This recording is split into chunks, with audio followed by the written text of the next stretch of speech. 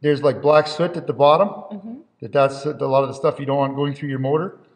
You just either take a rag and get the bulk of it, but if I need to, I clean it. I use a brake cleaner, brake cleaning in an aerosol, and it just blasts it out. It just eats it. It eats oils, cleans it like brand new. Oh, wow. In just seconds rather than sit there and wrestle with oily rags and whatever. And it also evaporates very quickly. That's a great tip. That looks good as new. Yep. Great. But another thing to consider, you wouldn't have noticed it until you review the footage, but I was trying carefully not to spray any on this rubber O-ring. Oh, That's yeah. your seal. Okay. Brake clean makes rubber swell up like a balloon. Oh, really? So this will actually become big enough, not crazy big, like I'm exaggerating with the balloon thing, but just big enough that I can't get it back in.